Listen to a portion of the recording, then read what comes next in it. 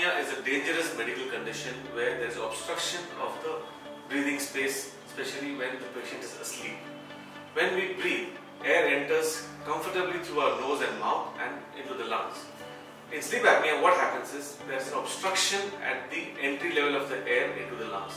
This obstruction can cause the person to wake up in the middle of the night with a sudden gasp of air, requiring a sudden gasp of air, or there could be long-term daytime sleepiness and there is risk for accidents while driving, and in the long term patient can have hypertension, cardiovascular problems, stroke and depression issues as well.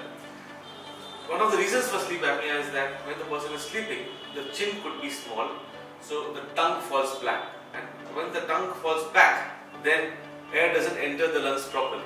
There are other issues for sleep apnea like a deviated nose, there could be some issues with the palate, but the commonest reason is a tongue which is falling back because of a small chin.